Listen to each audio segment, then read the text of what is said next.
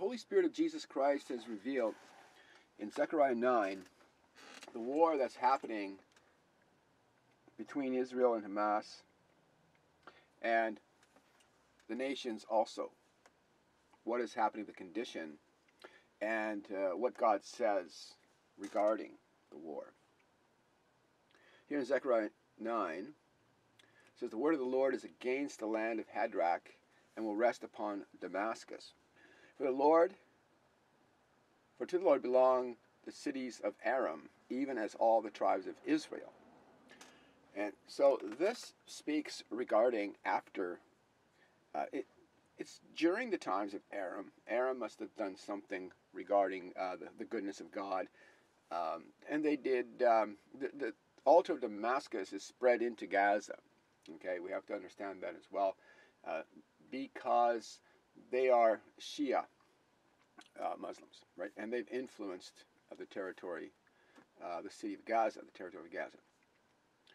And what happened was in the days of Dagon also, for example, when the Philistines, Philistia, they seized the Ark of the Covenant, and they put the Ark of the Covenant next to Dagon, their god. And Dagon tipped over once or twice, 3 times possibly. And when Dagon fell before the Ark, broke off its 2 arms, 2 hands from the wrists. His hands were broken. I think the head might have been broken as well. I'm not sure. I have to go back. And so basically what happens is that God was showing them that the hands of Dagon are weak. And what happened after that is they took the ark, they put it back on a chariot and sent it back into Israel. And so that was something that God would look upon as a positive thing. And so it was that type of a thing where he's talking about the Lord, for to the Lord belong the cities of Aram. They had fear of what happened, the fear of God, even as all the tribes of Israel. And so this is speaking of the restoration of all things after the second coming of Jesus Christ. Hamath also, which borders thereon, Tyre and Zidon, though they are very wise. So God is going to restore all the goodness, all the because the people are deceived, and there are mixtures regarding all of this. Okay, so Hamas is from the greatest to the least, because Hamas has handmaids, men servants. They are protecting Hamas. They are for Hamas. They're against Israel. They received the spirit, the fragmentation, since birth, but they're all in different various degrees. And so after the second coming of God, when Jesus returns, he speaks his word. He puts fire to the entire earth. It turns into hell. And he, as it says in Peter, that the firmaments will melt. And then he carries over into the next age. There's hell in all different various degrees, as it's mentioned throughout the Bible. And then the judgment, and then the carryover into the second millennial age for complete restoration. Revelation 21, Isaiah 24, many verses in the scriptures regarding this, including here in Zechariah 9.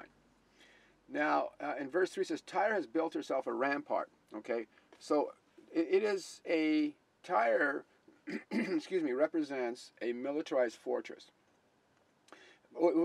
within all nations, has built herself a rampart and heaped up silver like dust. So here's Hamas. The government of Hamas goes into Gaza and seizes the people, the Ayatollah seizes the people in Iran, and they heap up silver like dust, and gold like the mud of the streets. And so these are the real leaders, the ones that really give them homage, the ones that are part of the organization, and and they advertise for the association. They're ambassadors for Hamas, and all the other people that have wicked minds of Lucifer, Satan, and devil, sons of Satan, that are occupying the people, which is also referred to as the prisoners of hope. In verse 4, but lo, the Lord will strip her of her possessions and hurl her wealth into the sea, and she shall be devoured by fire. And so hurling her wealth into the sea is those rockets that are flying into Israel. Also the rhetoric all of the nonsense that they speak, the nonsensical wisdom that doesn't make sense, because of their great depravity, the wokeness of death. And Tyre and Sidon, though they be very wise, which borders thereon, though they are very wise, which means that there's mixtures, and once again they're wise, but they're not wise in the Lord. Tyre has built herself a rampart, which is a fortified city, and heaped up silver like dust, and gold like the dirt of the streets. But lo, the Lord will strip her of her possessions, and hurl her wealth into the sea, and she shall be devoured by fire. And so that's war.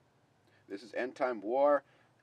They're being there's destruction, all the rocket explosions.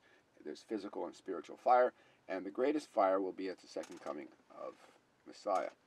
Askelon shall see it and be afraid, Gaza too, and shall writhe in anguish. And this is what we're experiencing right now in Gaza. And Ekron also, because its hopes are confounded. And the hopes of Ekron here is to overthrow Israel, to commit genocide against Israel, and also Christianity as well. The king shall perish from Gaza. Askelon shall be uninhabited, which is also spiritual poverty.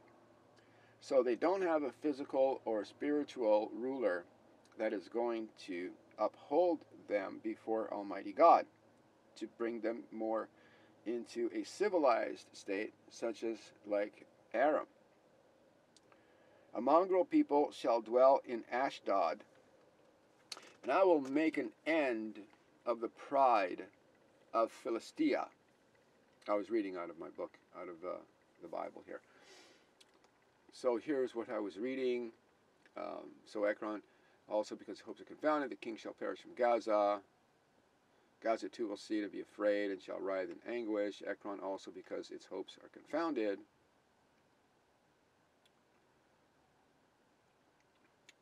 She shall be devoured by fire. Her wealth is tossed.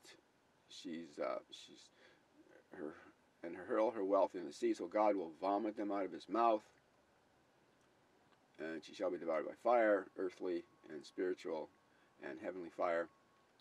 Askelon shall see it and be afraid. Gaza too, and shall writhe in anguish. Ekron also because its hopes are confounded. The king shall perish from Gaza. Askelon shall be uninhabited. A mongrel people shall dwell in Ashdod, and I will make an end of the pride of Philistia.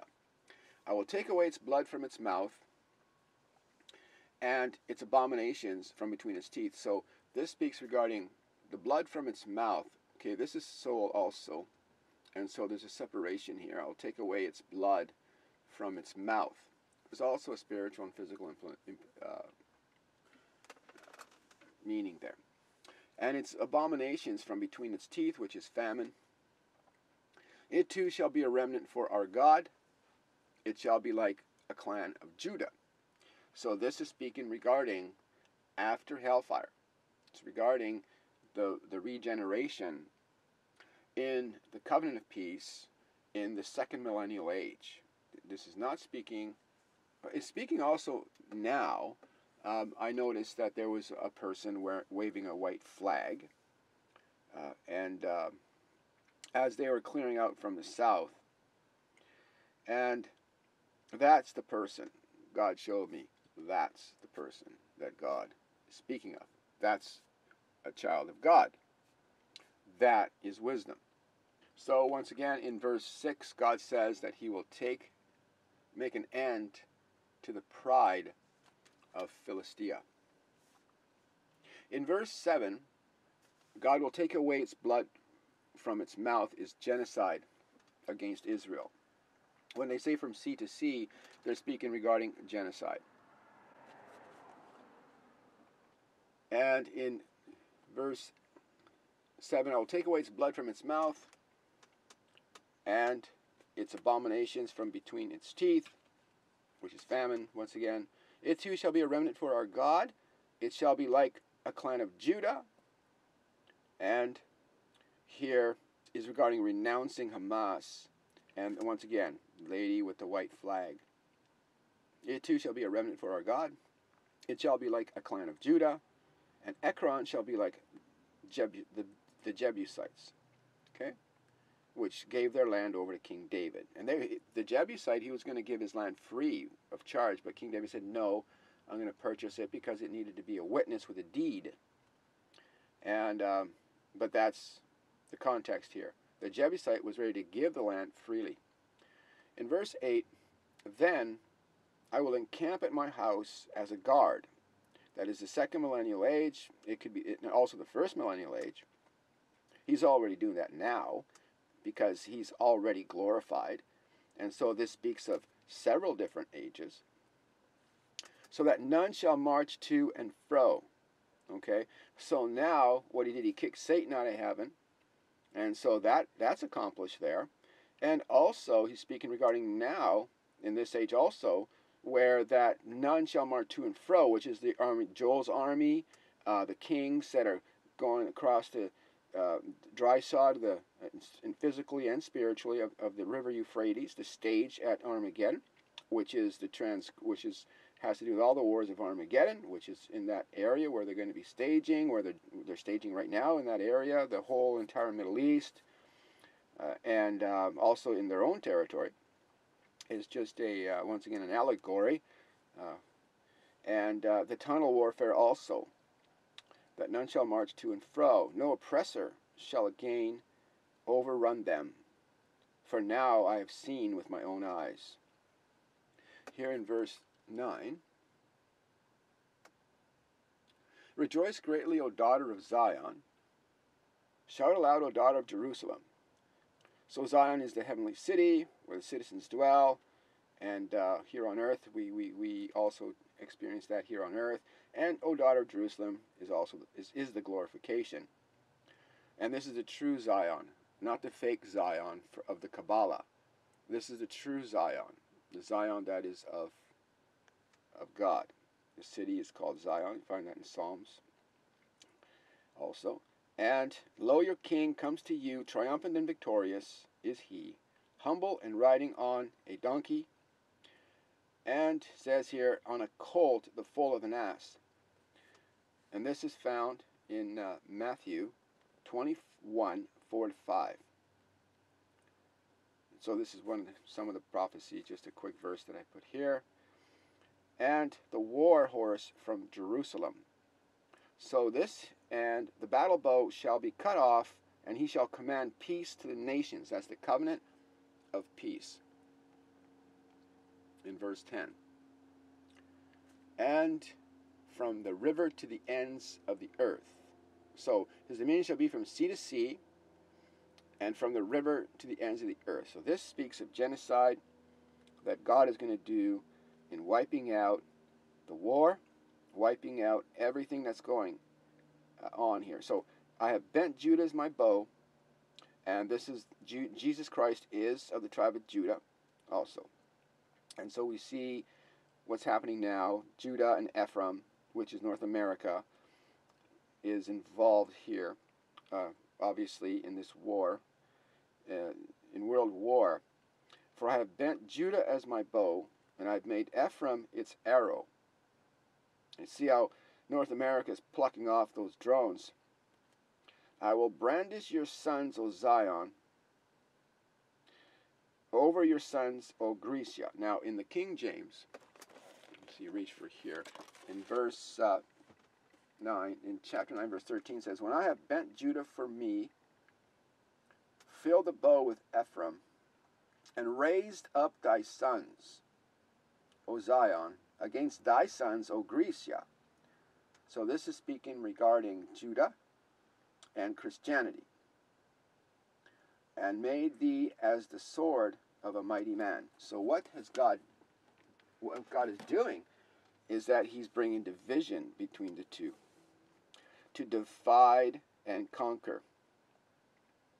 That's found in Luke 12:51, where Jesus said, think not that I have come to abolish, to bring peace, but rather to bring division. Through division, God is is dividing and conquering the entire creation. It's all based on in the condition of the heart.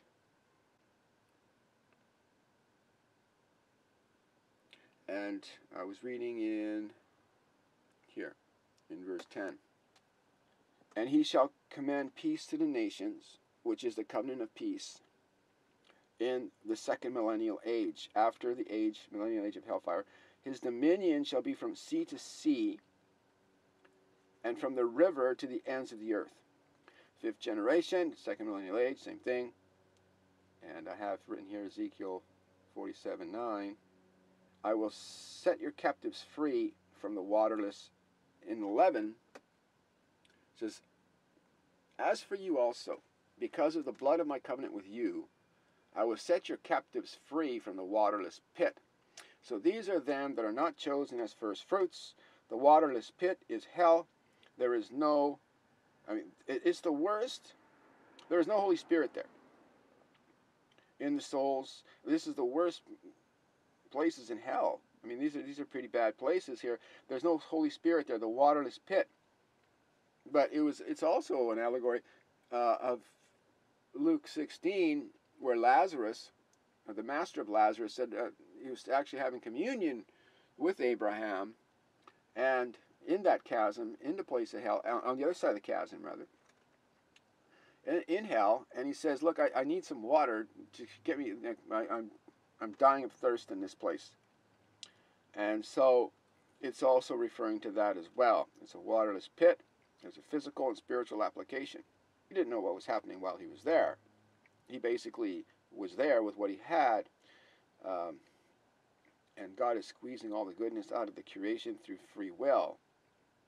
And everybody has to pay back their sins and their debts to God, make atonement, and then the judgment, the final judgment, to the fourth dimension through their free will. So what God has shown me is you tell the people that once their rebellion against God fails, and you're faced with a choice between life or death, knowing that if you were to choose God, that you would have life, would you choose God? Would you choose a different God? Would you choose Jesus if you knew that that was the right decision to make in order to free yourself from death? And you can think about that. Here in 11, as for you also, because of the blood of my covenant with you, I will set your captives free from the waterless pit. So these captives are also living here on earth right now. The Gazans, for example, they are prisoners. They're captive and hostages to Hamas because many who have the heart, who are more moderate and don't want the war, well, if they could get in a lot of problems because Hamas is ruling with terror. And that's how all the kings of the earth are ruling with terror. All of them.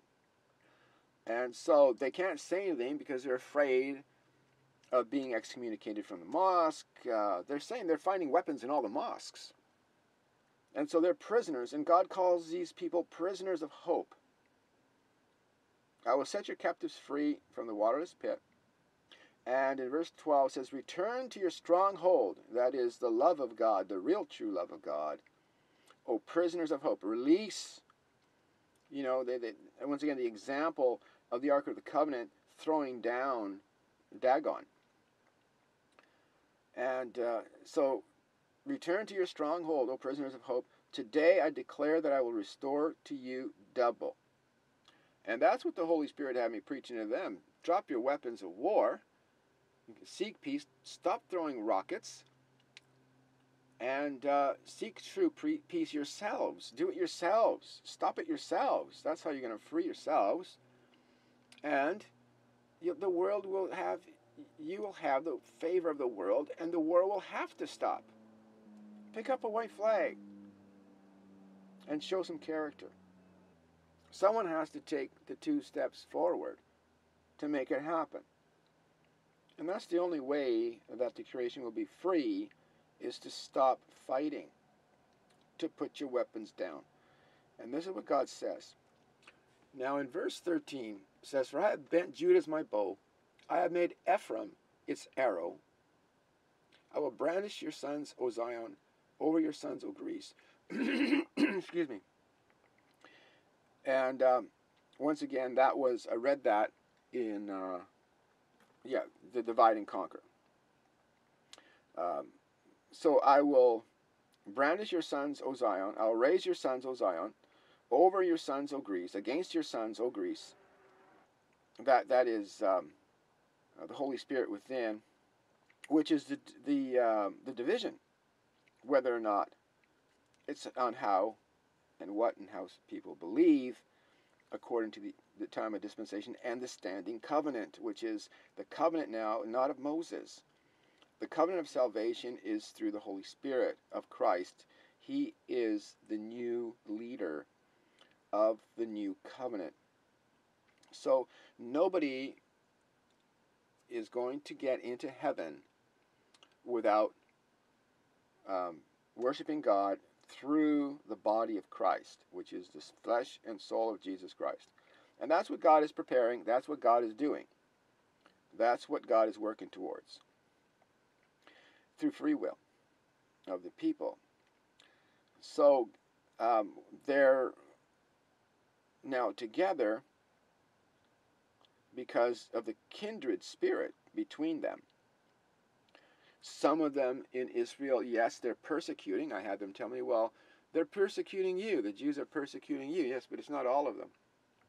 Not all of them, you see. So once again, as that video spoke of, that the Holy Spirit showed me regarding also Beersheba, and where Abraham and Jacob and Isaac, the patriarchs, where they walked, and the way they walked, and God says in Amos, don't go to Beersheba, because Bethel will come to naught. Beersheba will not prosper you, because he's speaking about them going in their own self-righteousness.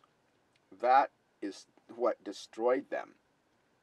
And that's why we're no longer in that covenant. We're in a different covenant, not to the righteousness of our own selves, as Paul writes in Philippians 3:9, and not having a righteousness of my own, which is of the law, but rather a righteousness that comes through faith in Jesus Christ. That's the covenant. And the old covenant is once again closed. There is no salvation there. God says in Romans he's using it for menial purposes only, but he's also using it, and he's also using it to give Greece a little bit of courage, seeing the front and seeing this victory is happening, but also looking at the other side of what is happening, the wokeness of what happened with those 3 hostages when they shot their own people, and so also showing us that there is something going on there, also on Israel's side, that is not right. They're making some errors. Things are happening, and so God is judging them, each individual, accordingly. That's the reality. We have to look at both sides to be healed, completely well balanced, and have the favor of God, to know what's happening between the nations, all nations, and the covenant children as well. The covenant nations as well. Very important. And once again, that's found in my book. So I have to mention that. In verse 14, so God will wield you like a warrior's sword, here in verse 13, which once again is the strengthening of the people through the division to do exploits. In Daniel 11 says, those who know their God will do exploits with Christ, the Holy Spirit. That is speaking of this covenant more than the first. But there were exploits done there as well, with Nicodemus and Joseph of Arimathea, the women, the disciples. They were doing exploits as well in those times. They had a great odor of God more than anyone else, because Christ was there with them. And they said yes. Then the Lord will appear over them, and his arrow go forth like lightning. This is the second coming. The Lord God will sound the trumpet.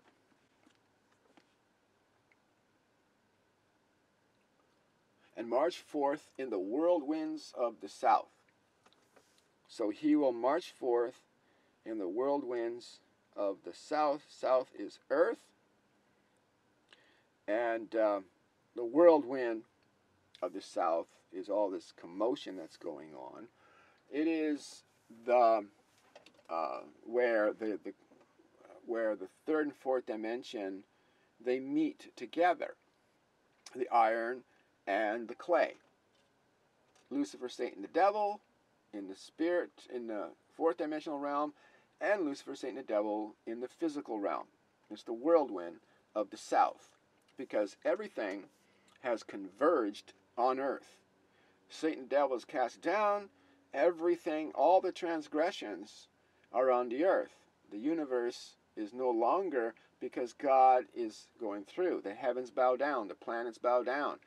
The stars bow down to the King, the Creator, as he leaves his throne room. The heavens, the universe is purged, which is the soul. And he comes down to the third world, which is of the flesh, which is the earth. And the Lord of hosts will protect them. And verse 15, they shall devour and tread down the slingers, which is, you noticed how those young kids, they're being groomed by slinging stones over the border. And you saw how some of them, they were actually intentionally launching their rocks at the military after what happened on October 7th, after the terrorist attack, and they got shot. Those are the slingers. Shall devour and tread down the slingers. Now these slingers they're tanks in those days. They would put big rocks and then launch them into the city. And they shall drink their blood like wine. So that's this blood is the soul, and the wine is the spirit. And it says, and be full like a bowl, which is death. Okay. So the Lord of hosts will protect them, and they shall devour and tread down the slingers, and they shall drink their blood like wine. And so there's really two different dimensions here, speaking regarding who is they that are drinking their blood like wine, and basically there's going to be the Lord of hosts will protect them. He'll protect his people, and they shall devour and tread down the slingers, and they shall drink their blood like wine. So the slingers shall drink their blood like wine. It says here, and be full like a bowl, which is also Revelation 16, is the bowls which are filled with the judgment. They'll be filled with judgment, with death. Drenched like the corners of the altar. The corner of the altar are soaked in blood.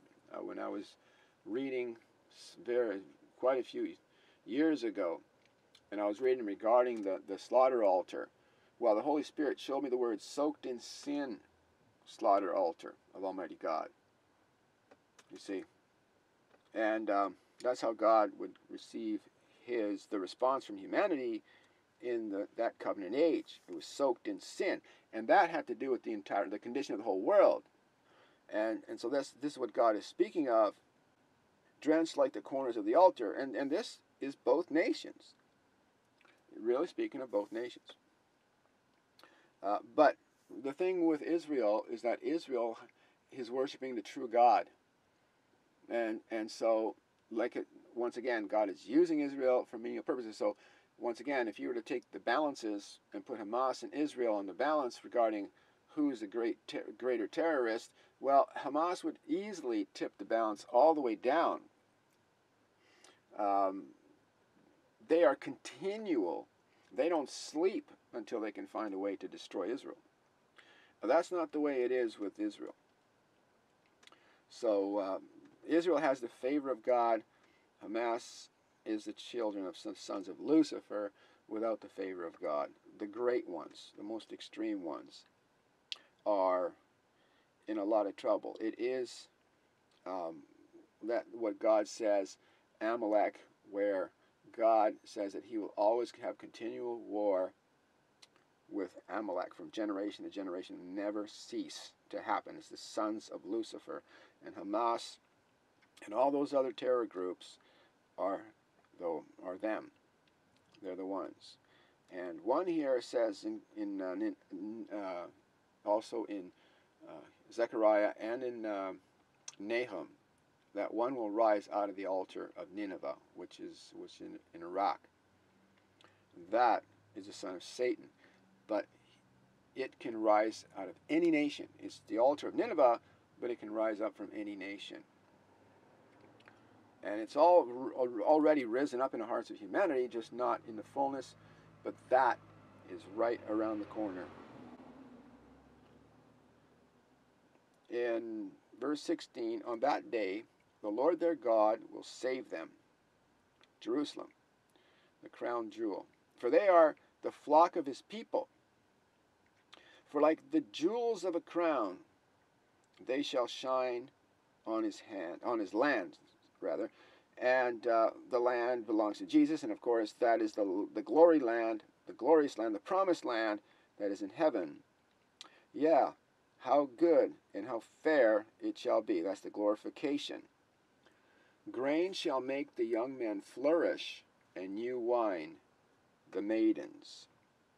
And this is speaking of the third and fifth generations. The kings also, once again, in the second generation, which was in the covenant of Moses at the ends of the earth. He had his people there too. And so grain, these are the grain offerings that God receives, the many cereal offerings of grain. And it's grain given to God. There will be no more meat offerings as far as slaughtering animals after the return of Christ. And new wine, the maidens. Amazing. Maidens refers to, once again, the church that magnify, multiply the glory of Almighty God. Zechariah chapter 9. I hope you're inspired. God bless you all abundantly in the name of Jesus Christ, the Holy Spirit, to the glory of the Father. Amen and amen.